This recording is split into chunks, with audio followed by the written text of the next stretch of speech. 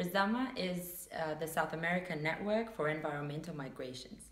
It is a regional independent network of experts, researchers, and practitioners in the field of environmental migration that aims to disseminate information on the topic included in the public agendas around South America in order to promote the recognition and legal protection of environmental migrants.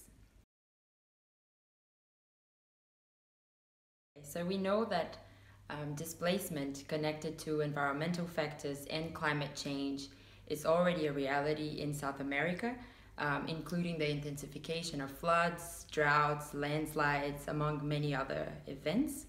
And they are bound to become more frequent according to many recent studies and reports. So in normative terms, we can mention the Brazilian National Adaptation Plan, where migration has been acknowledged as an adaptation strategy.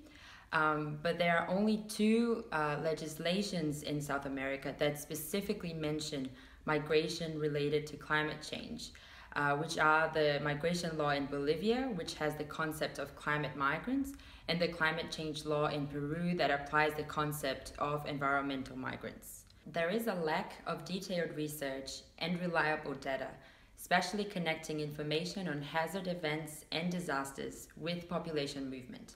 We also notice a lack of long-term follow-up of displacement situations, particularly the ones related to climate change. And because reliable data is an essential tool for policymaking, RESAMA is currently designing the project of an observatory on environmental migration in South and Latin America to organize the existing information, developing methods, and stimulating consistent data collection in the region in order to fill out the existing gaps.